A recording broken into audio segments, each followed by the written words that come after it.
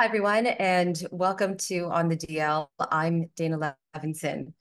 Since October 7th, you may have noticed that the last several episodes have been dedicated to the war in Israel. And while this may be a bit of a departure from our usual content on this show, we do dive into a lot of the hard stuff. So this, of course, came natural to me, and I appreciate you being here. As a mother, as a Jewish woman, as a human being, I knew that I needed to speak with Rachel Goldberg. She is the mother of Hersh Goldberg Polin. Hersh was brutally and seriously wounded on October 7th at the Nova Music Festival.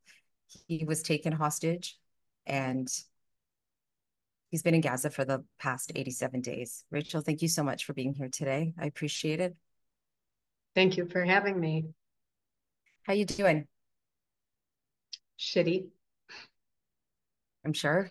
And how is John? Shitty.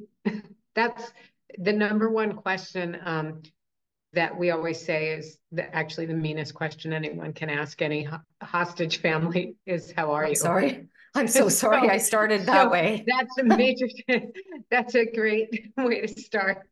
Great way to break the ice. Right. Yeah. Yeah, because are you a mom?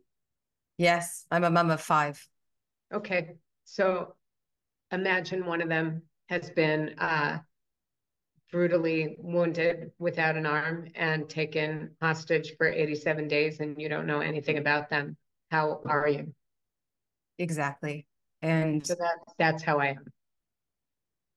exactly. Exactly.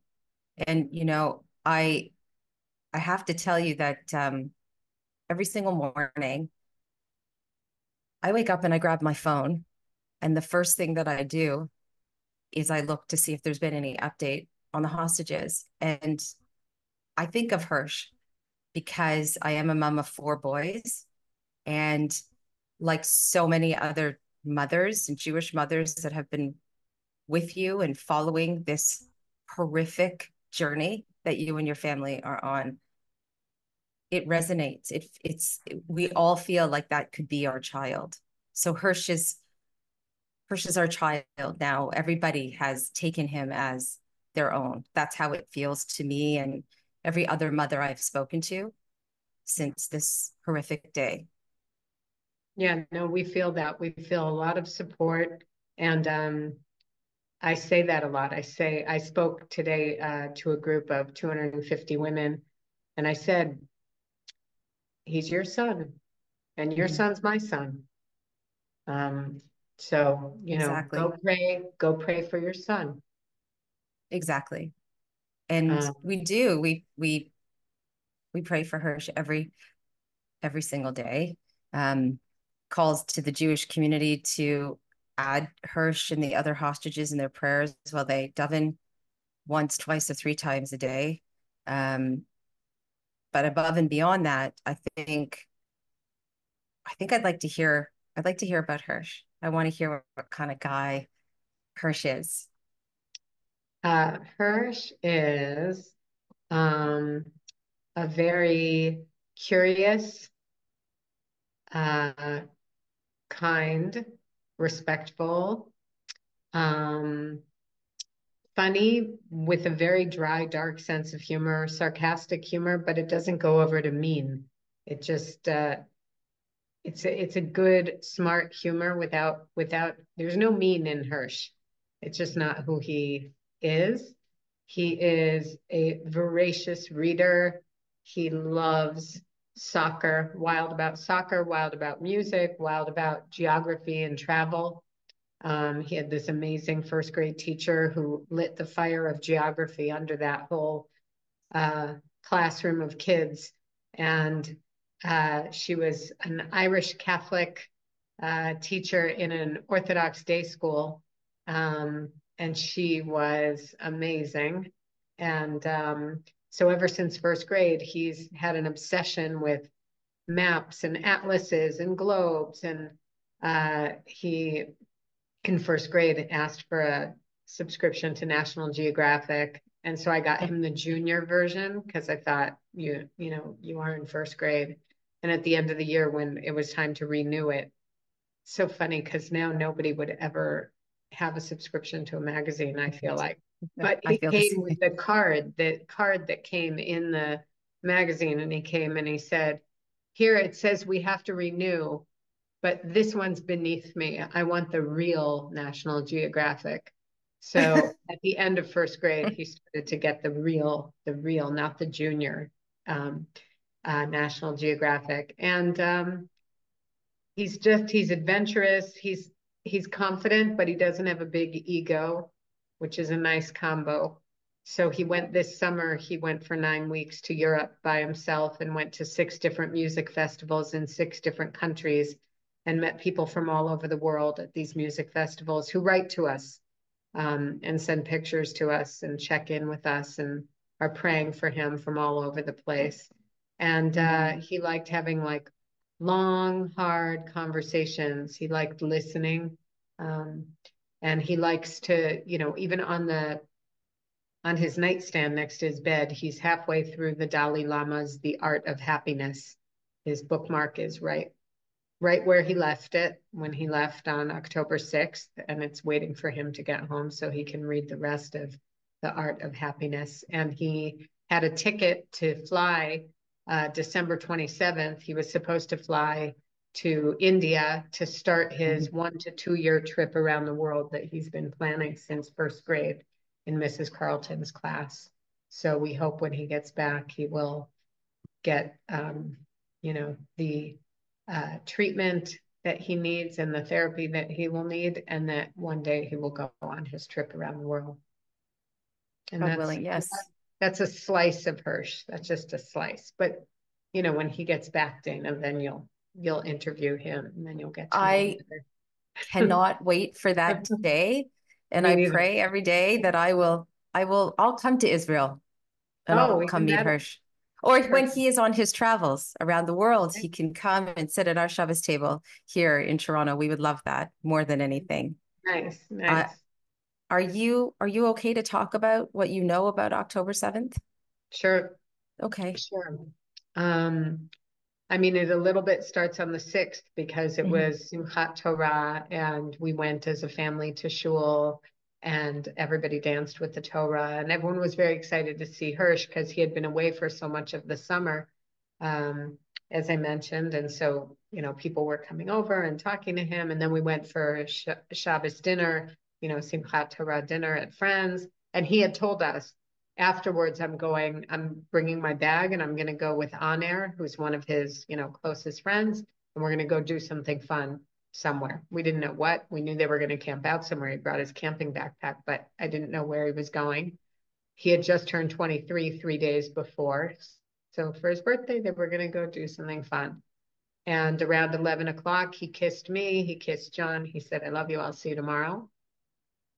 And that was 87 days ago. And he left. And Saturday morning, October 7th, John left for shul early by 7:30. Um, I was having a cup of tea, and at just around 8 o'clock, the bomb sirens started to go off in Jerusalem.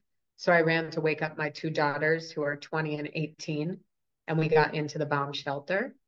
And after 10 minutes, when there were no explosions, we came out because that's the protocol. You wait 10 minutes. If you don't hear anything, you can come out.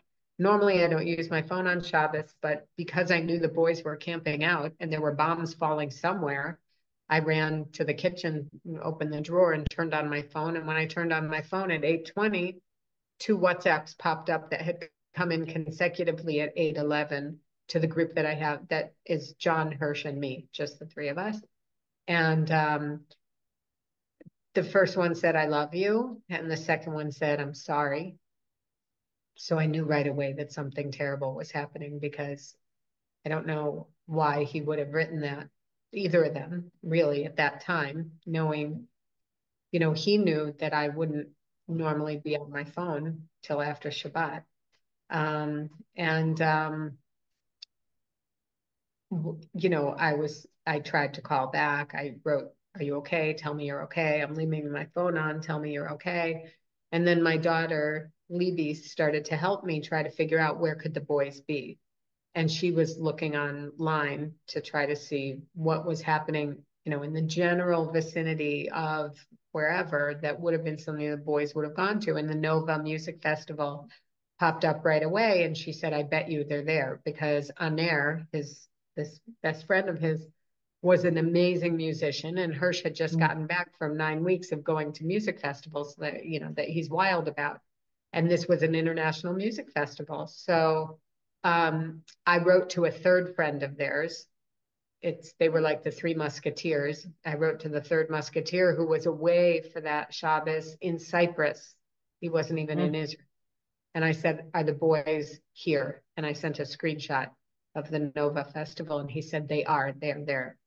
So we knew right away that they were there. And then, all these videos are coming out of people getting shot and horrible, massacre taking place there. So we were in a complete, panic. And John came home like a few minutes later, because they had closed all the shuls because of the bomb sirens. And I showed him my phone. I said, we're in trouble.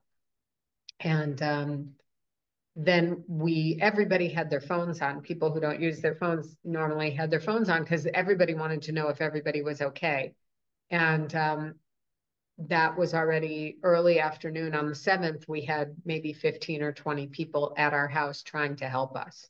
Wow. People were making calls to the different police stations, hospitals, kibbutzim, the army. I mean, everyone was just trying to call anybody to find out if anyone had any information. And then we start, hearing more and more about what's happening on the kibbutzim that are on the border. And, initially, and time kept passing and passing, and we didn't hear from Hersh. And by that night, the police contacted us and asked us to bring in samples of Hersh's DNA. So we found some hairs on his pillowcase, and we found an old toothbrush of his and had to go take that in. And John had to give DNA samples of him, his own. And then we had friends of ours who different people went to different hospitals in the South to look through the unidentified bodies, because there were so many people who were killed. Well, first of all, just from the festival itself, there were 367 kids killed. And, when you're running and you're at a music festival, hardly anyone had ID on them. So there were all these bodies. And we didn't think that we could handle going through them. We assumed, our first assumption was, before we got to what I'm about to say, we said, oh, they were running and they dropped their phones, or their phone battery died. There's no coverage, trying to come up with all sorts of the lies we tell ourselves so that we can take another breath. And then we started to realize he was probably dead. Not even probably, like, our assumption was that he was dead, which was obviously horrible. And we didn't go to sleep at all that night. And it was just sickening and a horrible night. And friends stayed here with us. And then the next morning, we had to go to a different police. They set up a whole, another central police station so that people could come again and just make sure all the DNA was there as they're trying to go through and identify bodies. And it was only then on Sunday, late in the day, that Libby came across a picture. My daughter came across a picture. Someone had sent on social media a picture from within a bomb shelter. And we saw that Hersh was against the wall, halfway in the room, and Aner, his friend, was in the doorway. And at first we were so excited because we thought, oh my gosh, they weren't killed in the field at the music festival. But it didn't make sense. Why has it been 40 hours or 36 hours and we haven't heard from them? So we kind of got very nervous about that. And what we ended up finding out is that when the massacre started to take place, Hersh and Aner and 2 other kids got in a car to try to escape. Hamas was lining the road and shooting point blank at every car that was coming toward them. So then there was this massive traffic jam because there were cars full of dead people. And then new cars would arrive and they would just go and kill those people. So they did a U-turn and started to go south, even though to get home to Jerusalem, they would have been going north. So they went south, and then there were rockets falling. So they got out of the car to go take cover they have roadside bomb shelters in the south. Mm-hmm. And they went into this bomb shelter, and there were 29 kids mashed into this bomb shelter that was 5 feet by 8 feet. So you can imagine, I mean, how tiny of a space it was. And Hamas came to the doorway and was throwing in hand grenades, which Aner was throwing out, which was really impressive. And they have footage of that from a dash cam of one of the cars that was Wow. right on the side of the road. And Aner was able to throw out 7 of the grenades. And the 8th grenade 7. exploded in his hand and killed him. And then Hamas came in and shot an RPG into the room, and then came and sprayed the room with machine gun fire. And most of those kids were dead right away. A lot of them were very badly wounded and in the process of dying. There were a few lucky people who were on the bottom of these dead bodies, and they're lucky because they could pretend to be dead. And they're the ones who told us what happened, which was after a few minutes of the dust settling, that Hamas came in with machine guns, and there were 3 boys against the wall who were clearly wounded but were clearly alive. And they said to them, stand up and come out. And when Hersh stood up, the witnesses told us that his left arm from the elbow down had been blown off. And he had somehow tied a bandage or a tourniquet of some sort around his arm. And they walked out and were put on a Hamas pickup truck, and which left in the direction of Gaza. And Hersh's last phone cell signal was detected at 10:25 in the morning, October 7th, Saturday morning in Gaza. And then ironically, a week later, we were being interviewed by Anderson Cooper on CNN. And at the end of the interview, he said, I'm going to call you guys. And he called Mm-hmm. and he said, I have footage of the abduction of your son. He had been doing a documentary about the Nova Music Festival, and he had come across footage that was from a GoPro camera that had fallen off of the helmet of one of the Hamas people. And so that's how we ended up with the video that a lot of people have seen, where you see walking out of the bomb shelter at gunpoint, getting himself up onto the truck. He is left-handed like I am. And so the loss of his left arm, that was his dominant arm. He gets up, and when he turns to sit down, you see the stump where his arm used to be, and you can see a jagged bone sort of sticking out from below the bandage that he had made. And that's the last visual that we have of him. And we now live on a different planet than normal people. Yes. And I appreciate you telling me the entire story of October 7th. You added some details I hadn't heard before, and I have to admit to you that I follow you every day, and every time you speak or there is another video posting of you and John, I'm glued to that because I want to hear more. I want more details, more of what you know. So I appreciate you telling me that, hearing that again. I saw the other day someone referred to you as a warrior who was literally trying to part the sea to bring Hersh home. Mm. And that's what it feels like. You haven't stopped for one moment. You are this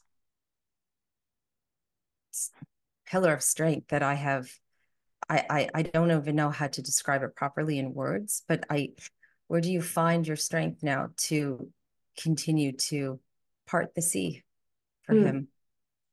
Well, I wish that it was really true, that I was Herculean, strong, and able to Mm-hmm. part the sea. Um, I think both John and I feel this very primal, innate, maternal and paternal. It's an animalistic drive. It's very primal. It's not something that we think about. I think it's, uh,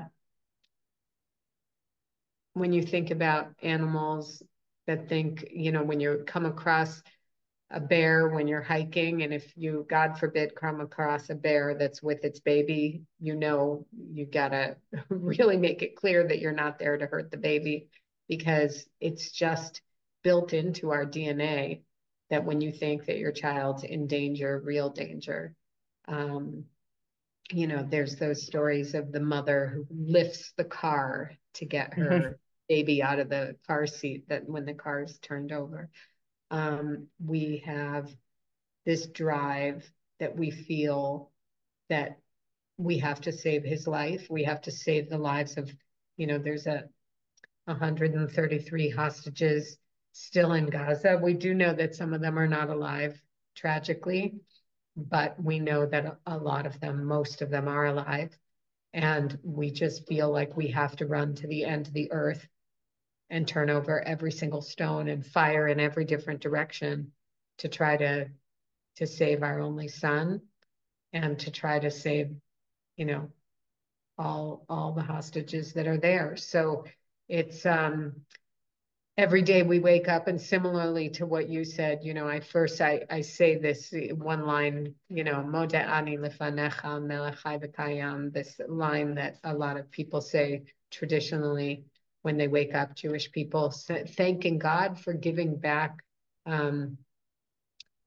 me back my soul. You have tremendous faith in me, meaning I'm saying to God, you have tremendous faith in me. You've given me back my life another day. You must have faith in me to do something with it. And I say, let today be the day. And then I take my phone, because I, like you, want to see the headline to say, they're coming home, and check the phone. And then I say, okay, now it's time to pretend to be a person. Let's get going. And, we have packed days. We work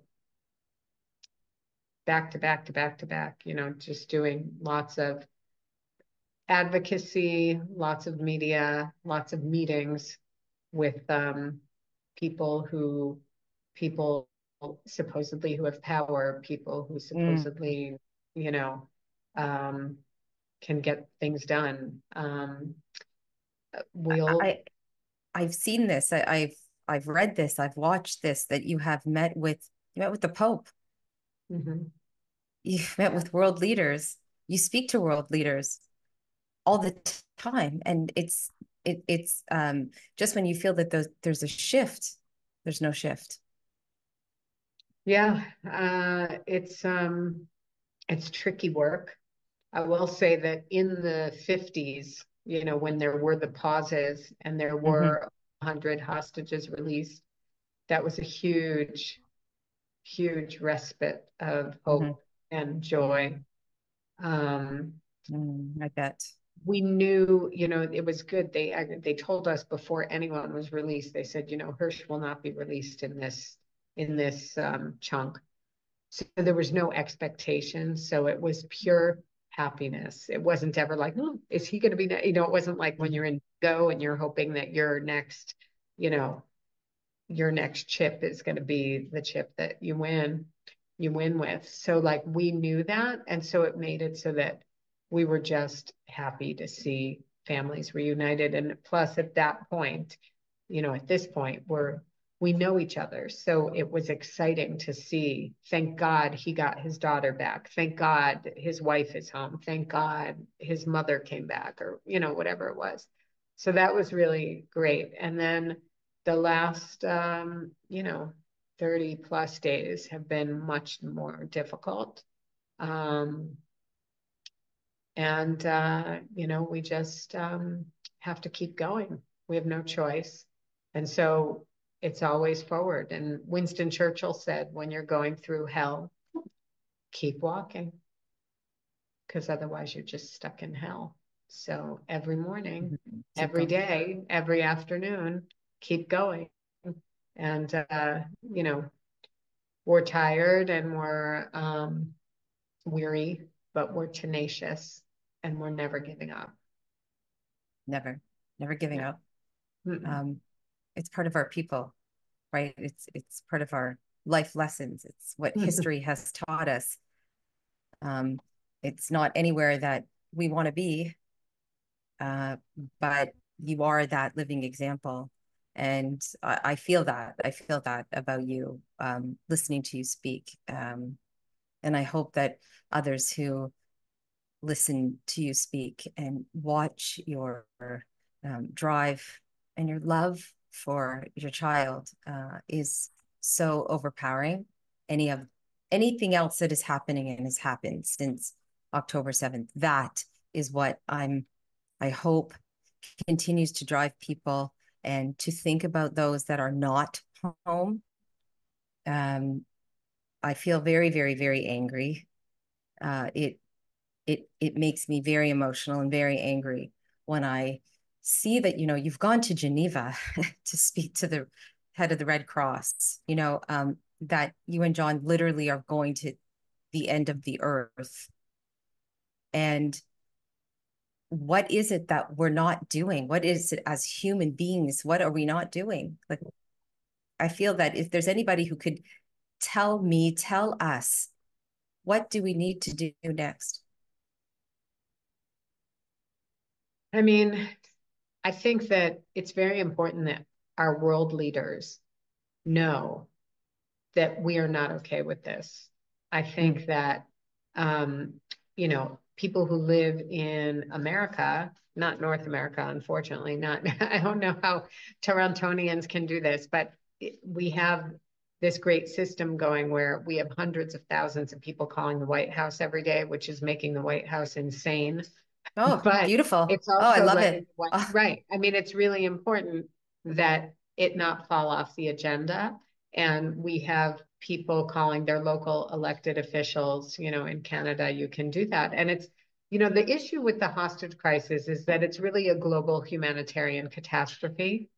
That's very different than however you feel about the Gaza Israel situation. And it's a tricky, hard topic, and it's a complicated topic, and it requires a lot of homework to really understand it. So I understand why people don't understand it. And I understand why people see these images coming out of Gaza. They're terrible images. It's horrible when innocent people are killed. It's horrible. And it doesn't matter whose babies they are. Innocent babies, when they're killed, it's a horrible thing. It doesn't matter what brand, what color, what texture, what religion, what language they speak. It's terrible. So I understand why that's traumatic for people. This isn't a competition of tears or of pain, but all of that is separate. It truly is separate from this hostage situation where you have people from over 20 different nations being held hostage right now. You have Christians, Jews, Muslims, Hindus, and Buddhists being held hostage right now. You have the youngest hostage being 11 months old and the oldest one being 85. This is a very different situation than anything the world has ever seen. And it has to be treated as such. And leaders from all over the world should be told from the bottom up, from regular people, I'm not okay with this. I am not okay that 87 days in, there are children and elderly and barefoot, crunchy granola hippies being held hostage in Gaza of all different stripes and flavors. I mean, what's really sad is that Hersh has a friend who had gone to one of these music festivals this summer in Amsterdam. And he met a bunch of people from all over the world and he invited them to the Nova Music Festival. And 5 of them came, 5 of these non-Jewish, music loving people from all over.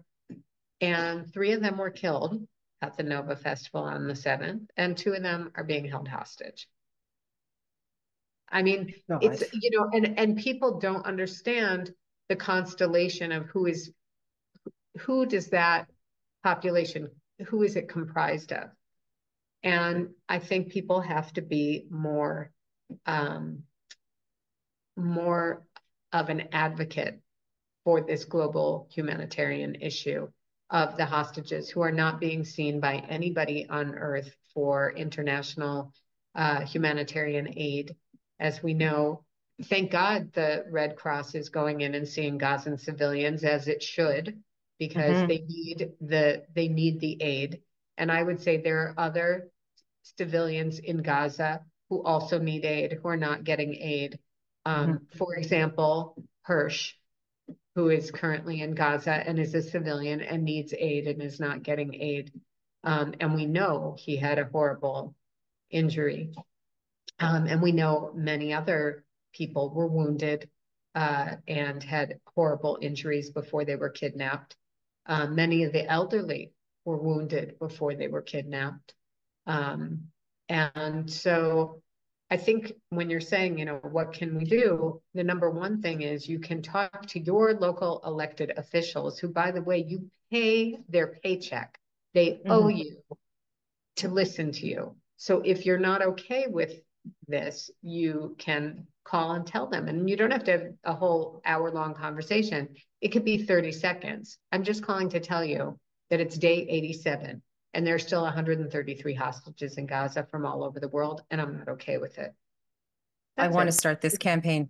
I It's want to right. start this campaign in Canada because we could do that. So what you could do is you could look at, we created a website that Bring Them Home created a website called One Min a Day. And Mm-hmm. you can go look at it when we get off, because it allows you to put in your zip code, and then it shows you exactly who are your local elected officials. Here is their phone number. Here is how to text them if you prefer, or email them. And here's even a text to say, if you're not comfortable with, you know, saying your own thing, here's some talking points if you want them. And they will make that website for you. They made it, the Bring Them Home. If you are in, you know, you just have to call and explain, you know, how the system works in Canada, and you can make that happen. So that's something very I have been in easy. touch with them. I have Great, actually perfect. yesterday. They reached out to me. So I'm actually having a call with them later. So this will Perfect. coincide with our conversation. Thank goodness. So I feel that okay, going Right, forward, this is what I can help to do from here in right, Canada. It is a much different situation than in the United States, as you know, but it is something, and it is right. something No, that we it's can something. do. It is And sharing something. people's stories and sharing these stories, you know, it's 133, even if you say 100, even if you say 50, that becomes a number. But if you tell someone's story, then it is actually a human being. And I think what has been so helpful about telling Hersh's story is that he looks like everybody's somebody. He looks like either the guy who babysat your kids, or the counselor from camp, or your nephew, or, you know, he has like a very, you know, kind of every boy kind of look. Um, you know, John and I have been able to speak to the foreign press a lot because we happen to speak English well. So his story has been out there. And I will say, going back to when you said, you know, where do you get strength from? We definitely get strength. We get hundreds of thousands of emails and WhatsApps and words of encouragement, and on Instagram and Facebook and Twitter and all sorts of places. And it actually helps, you know, knowing that we also have people from all different religions, all different backgrounds, who are reaching out and saying, you know, here, look, people sent us pictures of their Christmas dinner table Mhm. with the whole family there and one plate, and it said Hersh. You know, Mm. that gives strength to breathe in a world without air. And, you know, and when obviously our Jewish brothers and sisters all over the world are sending us, you know, their prayers and saying Tehillim for him, and incorporating all of the hostages into everyday life to say, we're not going to get comfortable with this. And you know, we got scared today. Like, I pray to God that this is not the case. But suddenly today, the team, you know, we have a strategic team and we have all these meetings, and we're always thinking ahead. And someone said, what are we going to do if he's not back by day 100? And it's like my stomach dropped. And I was like, don't even say that. And they said, Rachel, you're on day 87. Like there's a chance, like we have to plan that, and just like the thought of that is so nauseating. And I thought, you're going to be the first person I'm going to tell. I said, I'm going to tell everyone to start wearing the masking tape with a number on it if we get to day 100. That I'm not doing this alone, Dana. You're doing this for your son too, until these people come home, because it's so unacceptable. And it makes people very uncomfortable. People like a countdown. People do not like a count up. Yes. Mm-hmm. And a count up is unacceptable. And especially this high, it's enough. It's enough. Yeah. It isn't, it's enough. I saw your conversation with Scooter Braun last week and screamed to me because, as I mentioned to you, I've been following you every day. And when he turned and looked at the camera and said, everyone in my fellow music industry, do something, say something. You're not saying anything. And then he said to current reporters, past reporters, people in the news, people who have platforms, do something. And it hit me in the gut, really hit me in the gut. And I thought to myself, I have to get over myself and I have to reach out to you, because every time I tried to reach out to you, I stopped because I couldn't get through my own mishigas. I couldn't get through it. I said, I can't do that. It's just not an interview I can do. I can't do this. But then I thought I have to. This is something I have to do. And I was so grateful that he had said those words and that it had hit me so hard. And that I did reach out to you. And I'm hoping that other people that are watching or listening don't necessarily have to reach out to you, but they have to do something, because it is unacceptable. It's that word is just too kind. Unacceptable is just, it's a kind word almost when you're thinking of this situation. It's too surreal to use such a almost a benign word at this point. I want to ask you, you talked about a little bit of a respite around day 50, day 52. So interesting how we describe our life in days now, day 2, day 3, day 52. Mm-hmm. And um, there was joy. There was so much joy when we saw the children coming home and so many of the women coming home. Did you have an opportunity to speak with any of family? Did you get any information about Hersh at that point? No. So first of all, we wrote to the families who we knew who got their people back, of course. Now you realize the whole family, including the person who came back, everyone's suffering terrible trauma. So Yes. nobody's going to bother them. Mm. But they were, obviously the authorities were very careful to check in with everyone to see, who have you seen? Do you recognize this person? What they've kind of understood is everyone who was taken was generally held with people they were taken with. So most of those women and children were taken from kibbutzim, and they were held with people from the kibbutzim. Mm. The kids who were taken from the festival, there have only been 3 people returned who were at the festival. One of them was a security guard who was dragged away from the actual field. And 2 were siblings who were in a car, as I had mentioned, like that they were getting shot at. And she was wounded. She was shot several times in the leg, and they were dragged from their car. So none of those people had been taken from a bomb shelter. Hersh was taken in a truck with 3 other, it was 3 boys from his bomb shelter. There was already someone in the truck who presumably was from the bomb shelter next door. There were a bunch of them in a row. So it's not unusual that the people who were released didn't see the people who were from the music festival. So we don't have from people who came back, we don't have anyone that we know of, that anyone knows of, that had seen him.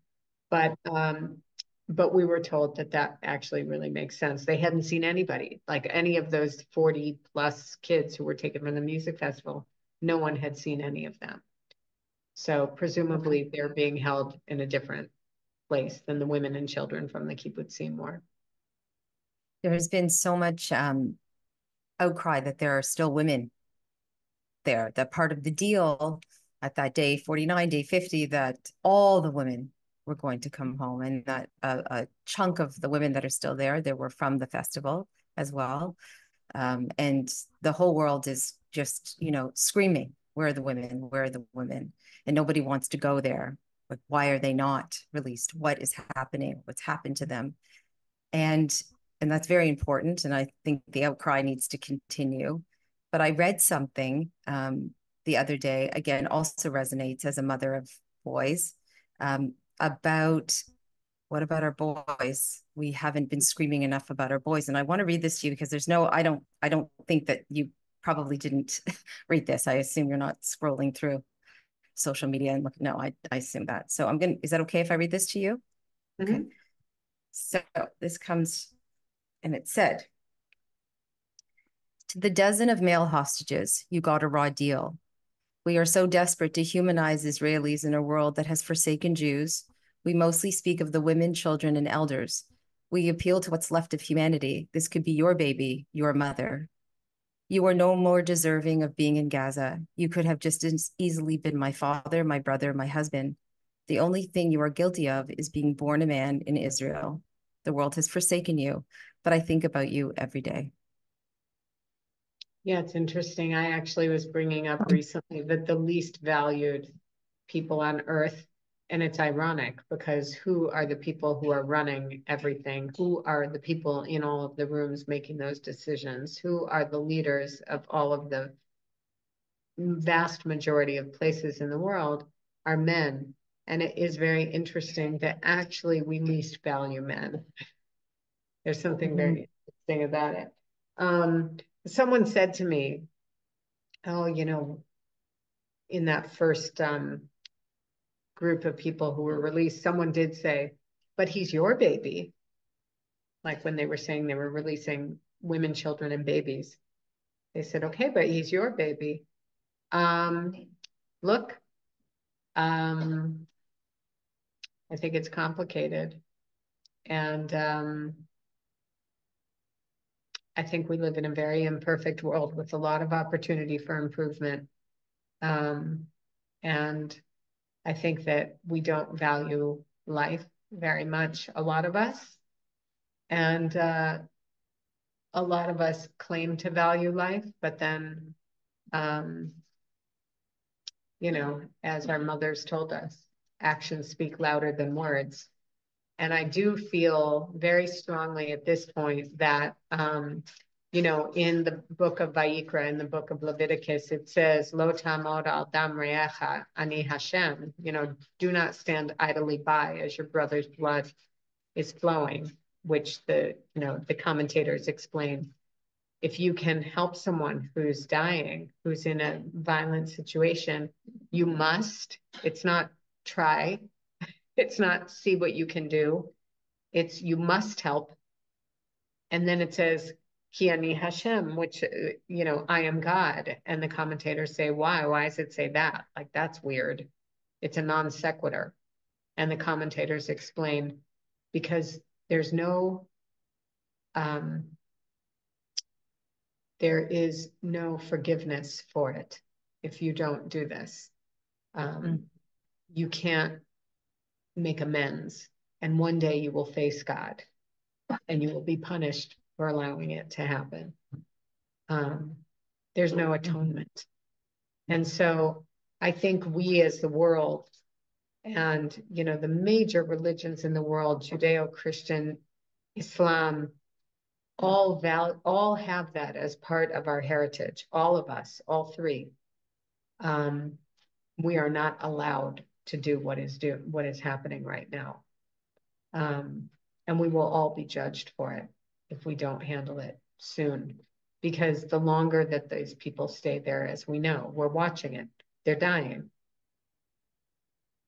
It's not like the Iran hostage situation where these hostages were held in a nice, clean office building and food Mhm. was delivered to them every day. This is, a horrible situation and people are dying every day. And it will be on us. Mhm. And you also were talking about how it is a nightmare for Jewish people to look back at their life and have regret of the way Missed they behaved. opportunities. Yeah, Yeah, missed opportunities. And this is an opportunity, not just for Jewish people around the world, for human beings around the world to do what's right, right. to do To what's do the right. right thing. And what's even more wonderful is to do the right thing for people from all over the world. You Yes, know, there yes. are, I keep saying, I mean, I feel for, there are Arab Muslims being held hostage right now. And we're all sitting by. There are Jewish Americans being held hostage. There are Israeli Jews being hostage.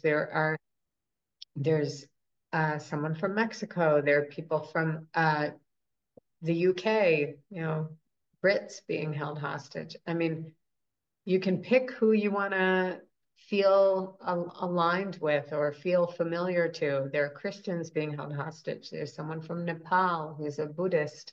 You know, Mm. whatever it is, it's not okay. You know it's not okay. People know it's not okay.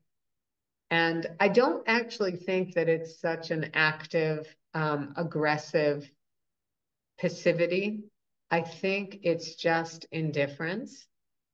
And I think we like to think of ourselves as human beings as caring, but I'm not convinced that we are using our full capacity of caring in a lot of ways. I mean, I think we fall short in a lot of ways, but on the other hand, then that's opportunity.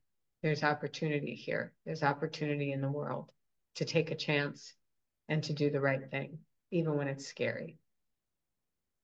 And I know, again, I don't know if this seems like a mean question, but I haven't heard anybody talk about your girls.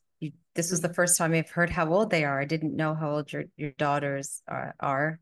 Um, I'm sending them love too, because I imagine this is so brutal for them. I saw a little, I think it may have been one of them when you were at the airport the other day. Mhm. Was she reading something? That was one of your Yeah, daughters? yeah, Yes. Yeah. So yeah. I could tell that this young woman, it seemed like she had to muster up a lot of courage to stand and speak that way. And I thought this must be Hersh's sister. I Mhm. just felt it. I could tell that they are just probably bottomed out from this. Um, yeah, beyond, Yeah. beyond. It's a And trauma that's continuous. That's the problem. It's not like trauma. Regular trauma is the car hit somebody on a bicycle and that person, has to figure out how am I going to continue my life now that, I have use of my legs or whatever, mhm, there's trauma. People, every single day, millions of people all over the earth have trauma that happens. And we have to figure out how do you roll over? At what point do you roll over? At what point do you start to sit? At what point do you start to stand? At what point do you start to walk? At what point do you start to heal? And it's different for everyone. The problem with the hostage families is we are in the trauma. We're still in the trauma. The car, it's slow motion. The car is in the middle of hitting us. So we can't, we're frozen. We're frozen, locked into a trauma. So we can't start to go forward. We just are trying to get the trauma to stop. And that's tricky. And most people on earth, thank God, have never experienced it. and that's why you talk that you're living in a different universe Right. now. Mhm. That's how it feels. You've been on a different planet since this happened. Right. And you strike me as a woman who would never speak ill of anyone. Um, I haven't heard you say anything negative about anyone. And I know that you have reached out to as you said, some very important leaders, artists that you have asked to please get involved. And there hasn't really been much movement on that end either. I'll tell you what's even funnier. I didn't even ask them to be involved. I Mm. said, can I have a private conversation with you so you could give me strength because I look up to you? I won't take a Oh, picture. I won't do a Zoom. I'll talk to you on the telephone so that oh, there's no proof of it, right? Like I won't secretly take a screenshot and then out you as if I would do that. Um, I just want to have a phone call, or I'll come to you wherever you are if you're nervous, and I'll come to your house and I'll like sneak in the back, or we can meet at your friend's house or your mom's house or your kid's house. And I just want to have a conversation with you. I didn't want anyone to get involved, but they wouldn't talk to me. That's any what of was them. happening. No, no, Wow. because they're so scared that, I spoke to the agent of one of them and he said, just things always get out. I said, you have no idea who I've spoken to, because I've spoken to some really like woohoo people and I'm nobody sure. knows about it because I have not, I was doing it for my own purpose of also I wanted to get, there was one person whose worldview I really admire his worldview for many years. And so I wanted him to, and he's not from my background in any way. And I thought it would be helpful for me to understand if I could get his perspective. And apparently I'm just terrifying because he wouldn't have a conversation with me, a private conversation with me. I wasn't saying to post anything. I wasn't saying to wear a pin. Um, but that's, just to clarify, it wasn't, an ask of like, why don't you get involved? Hmm. Okay. It No, was I'm glad you simply, clarified that. it I was didn't know that. simply, yeah, that's why I'm telling you. It was Yeah. because that already I could, even though I think like that's really not brave and it's not very decent to not get involved when something is wrong is happening. I think that's pretty unimpressive, but I think it's really, really, I don't even know what the word is to describe when the mother of someone who's been stolen for, I think at that point it was 70 something days without his arm, his crime being that he likes music. Um, and the person saying, I won't talk to you. I think it's indecent. I think it's Right? inhumane. It's And I think gross. it's It's really like gross. perverse. It's really It's gross. perverse. It's It's gross. perverse. And I mean, a lot of people would, scream it's anti-Semitic, but that's a whole other conversation. Um, that's a whole other fight right now. That's not what this is about. This is about Hersh and what's happening with Hersh. And I'm sure, you've heard all of it, but that's not your fight right now. Your fight Right. is you just wanted to speak to somebody and get perspective. And that's very, very disheartening to hear. And I'm so sorry that you had that response. It's really disgusting, really disgusting. You know, I've said this since day one. I've lost some friends over this. I've had some arguments. Um, I've wiped my hands clean of some people that I've worked with for over 20 years. The truth always comes out. The truth always comes out. And people will either be on the right side of the truth or they won't with this. Right. And that's the bottom line. And that's how, we have to think of this. I do think you are the bravest person I've ever spoken to in my career and in my life. Mm. And I'm very grateful that you took this time to speak with me. Um, I feel a little changed. I feel like I have a job to do. I have a purpose. Um, I do. And I'm hoping to spread that widely in Canada because even though our community is small, it is hardy. It's Definitely. very, very Definitely. hardy. And Hersh's name comes up all the time. And I can speak on behalf of the mothers that I've spoken to. They feel very connected to you. Um, and as you said, they're all our children there. They're all our children. And we pray for every single one of them. And Hersh, for sure, he's in my prayers every single day. Thank you. Well, don't stop and keep doing what you're doing. It's important work, and hopefully, God willing, you'll get to meet him when he gets I back. can't wait.